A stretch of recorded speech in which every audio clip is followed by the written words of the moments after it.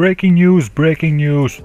Russian astronauts of the International Space Station have been screwing up big time this week.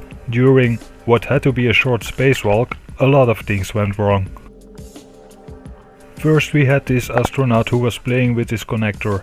No one had any idea why he was doing that. He was supposed to fix a solar panel on the other side of the space station. And then this happened. He broke it!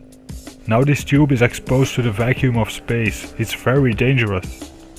He didn't report anything to Houston. He just kept staring at the broken tube, not knowing what to do with it.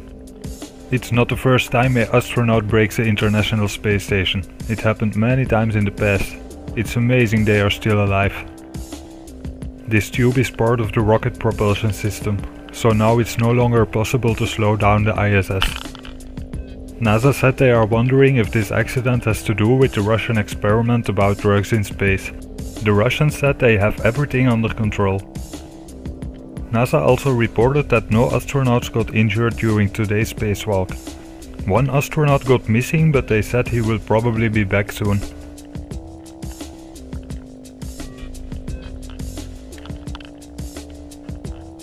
After thinking for a minute, this astronaut placed the tube back and went to the other side of the space station.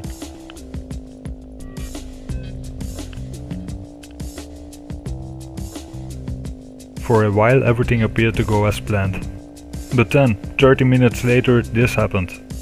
A bubble escaped into space. Did you see it? Maybe you are thinking, wow, one bubble in space, no big deal. But it's not just one bubble.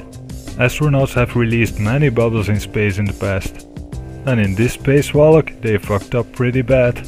Here is another bubble escaping.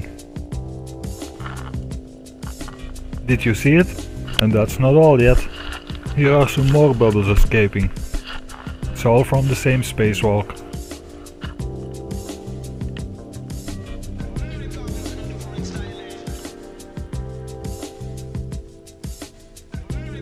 Bubbles in space can be very dangerous, because they are traveling with 10,000 miles an hour. If they crash into a satellite or the space station, they can cause a big bang.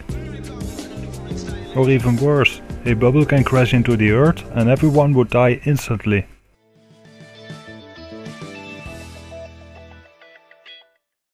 Scientists at NASA have developed the Space Bubble Drone 1. There are thousands of space bubbles and they cause a real threat to our planet. Here is an artist's impression on how it looks. Space Bubble Drone 1 is a $3 million project. The drone will be transported to the International Space Station in a Soyuz rocket. From there, an astronaut will aim it at a bubble and throw it at the Earth. It will then travel at 10,000 miles while it catches the bubble. When it reaches our planet, it will burn up in the atmosphere and destroy the bubble. It's an ingenious plan that will save humanity. So please keep supporting NASA and consider giving them some more of your money. After the mission succeeds, NASA will start to build Space Bubble Drone 2.